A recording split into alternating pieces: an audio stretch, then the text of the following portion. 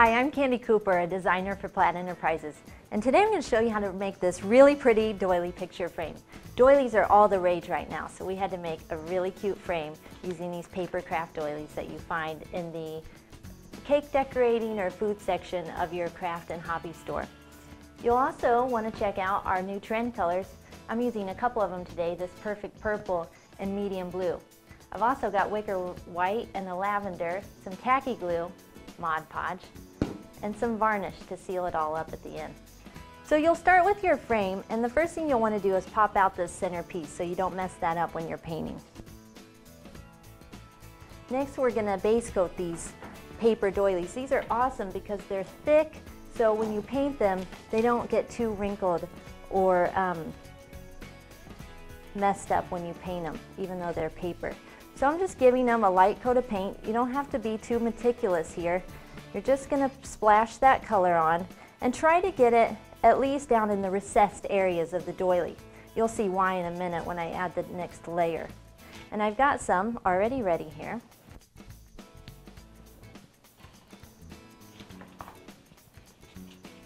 Right here. And I've just gone ahead and painted half of it. And next I'm going to use a brayer tool to coat the top of the doily. I'm going to put a napkin down to protect my surface. So the brayer tool, what happens is when you roll the paint on top, that only covers the top parts of your doily, leaving those recessed purple areas nice and pretty and purple. So I've got a nice coating of paint, and you don't want the paint to be globby on your roller because that'll then transfer to your paper doily. So I'm going to start out here and then lightly brush over my paper doily. And you can do this as much or as little as you want. And you can see I've still got some purple showing through.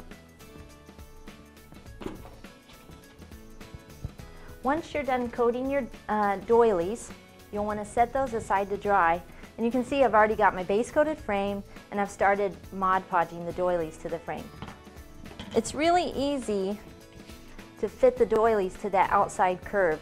All you want to do is lay your doily on top of your frame and then press the crease in, marking a line for where you'll cut around the frame. And I'm just using my fingernail. So I've got that line and I'm just going to cut this along the edge. Really easy peasy. Okay, and now for the fun part, we're going to decoupage these things to the frame. Okay, so you'll just want to put a nice layer of Mod Podge. I've got a little bit of a stiff brush. If your brush is stiff, you can just wet it a little bit with some water, blot it on a napkin, and then start again.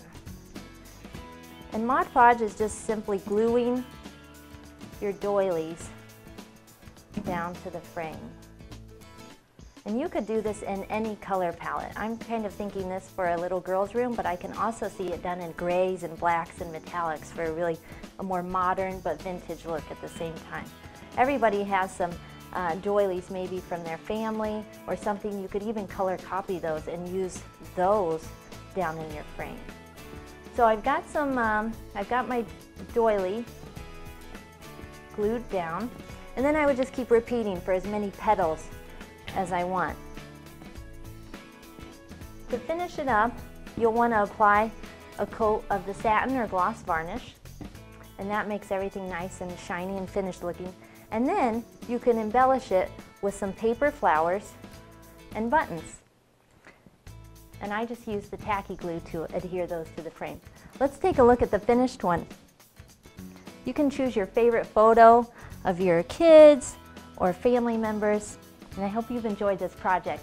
For more ideas like this, check out plaidonline.com.